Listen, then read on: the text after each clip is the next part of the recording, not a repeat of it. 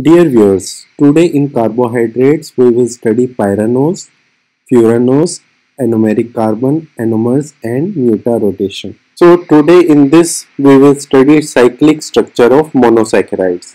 In our previous video we have studied only open chain of monosaccharides. So we have seen structure of glucose, fructose and many other monosaccharides in open chain form. If you want to see this video, I have given the link of that video in description box of this video.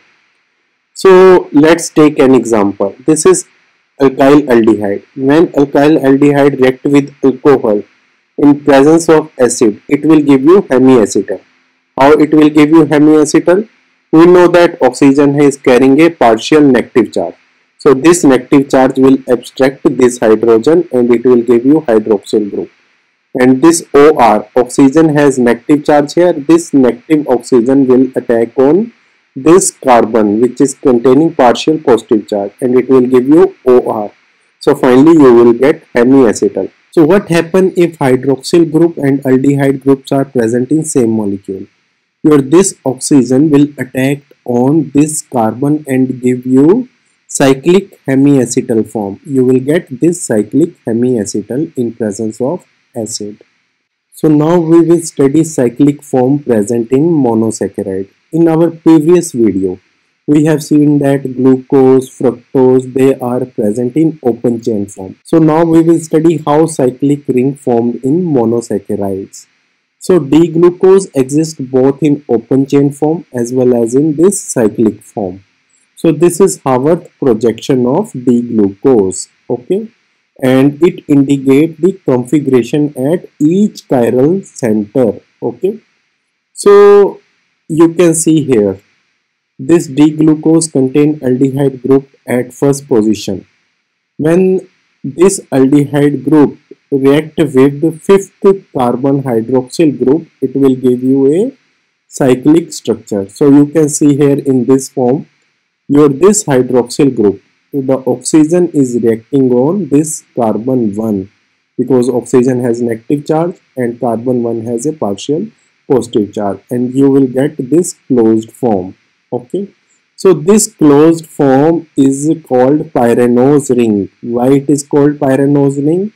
If you know the structure of pyran ring contain a 6-membered cyclic structure and contain one oxygen in its ring structure. So D-glucose can exist in both cyclic form as well as in open chain form, but the majority of product exist in cyclic form. In equilibrium, very small amount or very trace amount of open chain is present. So mostly D-glucose exists in a closed ring structure. Okay. So now we will see how cyclic structure formed and what happened at this carbon. Okay, so when your base will abstract this hydrogen, your oxygen which carry negative charge will attack on carbon which is having a partial positive charge, and now this oxygen will abstract hydrogen and it will give you hydroxyl group. So now one stereo center is creating here at carbon 1 position.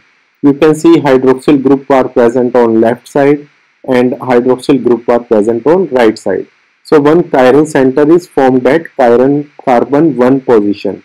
This carbon 1 is now called anomeric carbons, and stereoisomer formed from this anomeric carbon is called anomers. Okay, so two kind of anomers are formed. One is alpha anomers and one is beta anomers.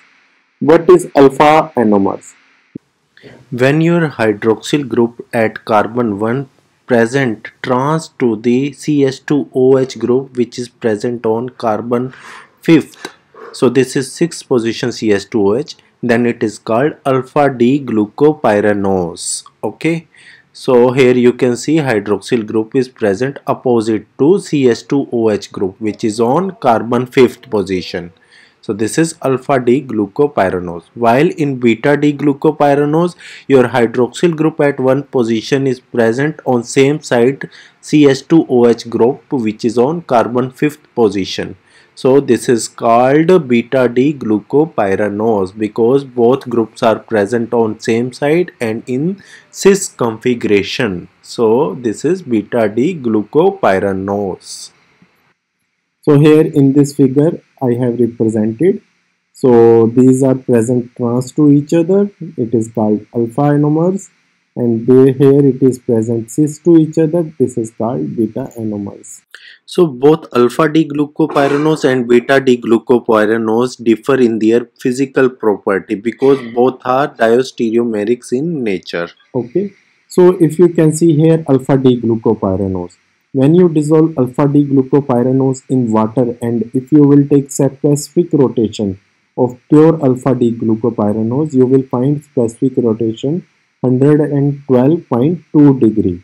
But slowly this alpha D glucopyranose is converted into beta anomers, and when equilibrium reach, then at time if you will take specific rotation, you will find specific rotation 52.6 degree. Similar thing happened with beta D glucopyranose. If you will take pure beta D glucopyranose and dissolve it in water and take specific rotation, you will find specific rotation plus 18.7 degree, and slowly now it will converting into equilibrium, and when equilibrium reach, and at that time you will take specific rotation, you will find specific rotation plus 52.6 degree. So your alpha D glucopyranose is converting into beta D, beta D is converting into alpha D. Okay, this rotation is called mutarotation, and this rotation happen via open chain form. For example, alpha D glucopyranose, it will open and convert into open chain form. Then open chain form is convert into beta D glucopyranose, another cyclic form.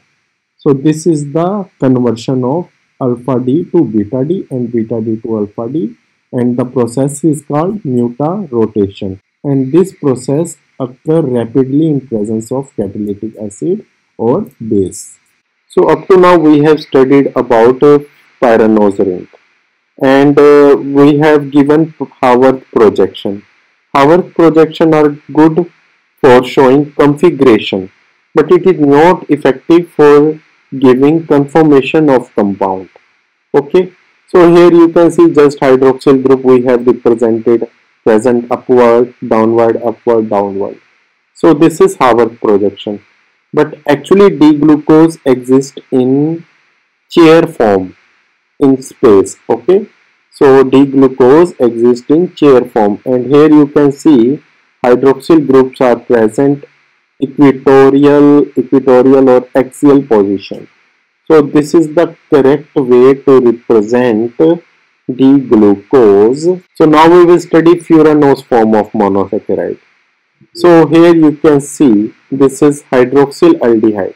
Now when this hydroxyl group will react on this carbon first, it will give you cyclic hemiacetal form, and this is 5-membered ring which contain oxygen. So this 5-membered ring which contain oxygen is called furan ring. So from furan this furanose name come. So now we will take example D-fructose. D-fructose contain carbonyl at second position. If hydroxyl group at fifth position will react on this carbon which is present on second position, it will give you a 5-membered furanose ring. Okay, you will get this structure. But sometime in fructose, carbon 6 hydroxyl group also react with carbon 2. At this time it will give you a pyranose ring, 6-membered ring with oxygen. So D-fructose exists in equilibrium as an open chain form. It can exist in pyranose which contains 6-membered ring, and furanose which contains 5-membered ring. And we know in each ring there is a alpha and beta anomers. So pyranose also has alpha and beta, and furanose also has alpha and beta. So if you dissolve D-fructose in water and you will study what concentration these are present, you will study that 70% present in beta pyranose, what means 6-membered ring with the beta anomers, and 2% with alpha pyranose. 23% with beta furanose, means 5-membered ring, and 5% with alpha furanose, and 0.7% in open chain form. So here you can see D-fructose exists in majority in beta pyranose form. But whenever we show synthetic, biosynthetic or biochemical pathway, we show D-fructose in beta furanose form. Okay. So this is all about pyranose and furanose ring and its formation. Thank you for watching the video.